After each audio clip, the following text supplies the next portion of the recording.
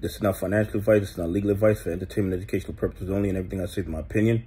Please don't make any financial decision based on anything I say in these videos. That being said, hit the like button, subscribe button, all the YouTube algorithm stuff, so you get the videos I put them out, so you don't think I'm analyzing that data. Listen, I'm about to tell y'all a story that y'all gonna find to be so unbelievable. It probably came out of a Hollywood movie, okay? In 2020, Goldman Sachs was fined $2.9 billion. Listen to what I've said. They were fined $2.9 billion for bribing the Malaysian and Chinese government officials.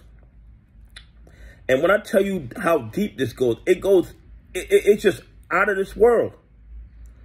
They raised $6.5 billion, and the majority of that money was spent on bribes, was spent on luxury homes.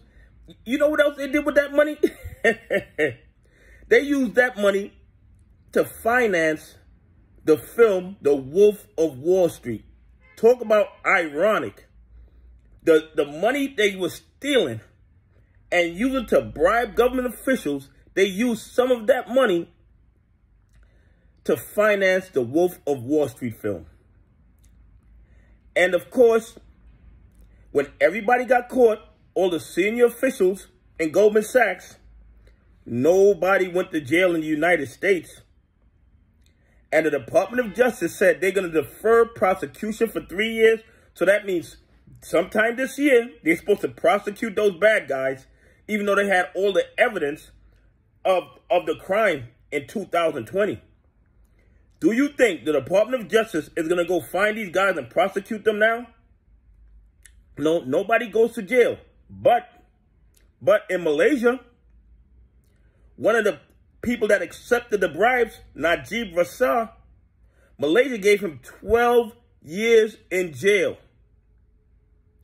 12 years in jail, but all the officials from Goldman Sachs in the United States, the ones who orchestrated this big criminal enterprise, not one of them saw 1 year in jail.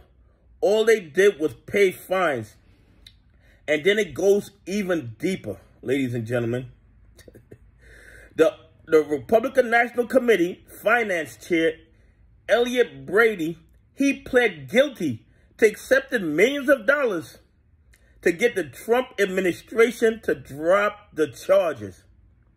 So they were paying off lobbyists to talk to Trump to drop the charges against Goldman Sachs.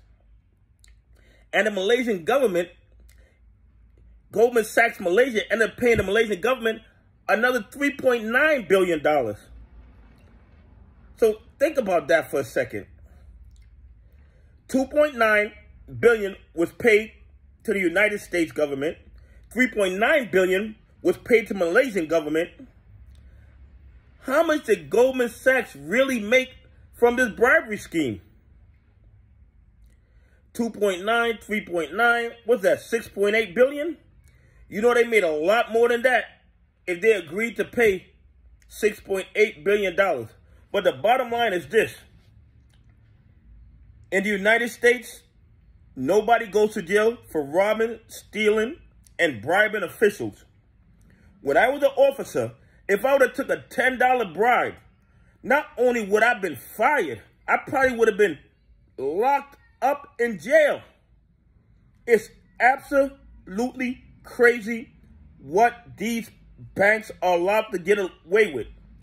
And for them to have all that evidence, all those fines, in Malaysia, people going to jail. In the United States, they go, we'll give you 3 years. We're going to defer prosecution for 3 years. And I guarantee you, we won't hear anything about any prosecution in 2023. Anyway, please leave some comments and tell me what you think about Goldman Sachs paying a $2.9 billion fine to the United States, a $3.9 billion fine to the Malaysian government. Their Malaysian counterpart gets 12 years in jail, and nobody from Goldman Sachs does a day of jail in America, and the Republican National Committee pled guilty to accepting bribes to get Trump to drop the charges, and nobody in the United States was prosecuted. Anyway, have a great day. God bless, and I appreciate y'all on this journey with me.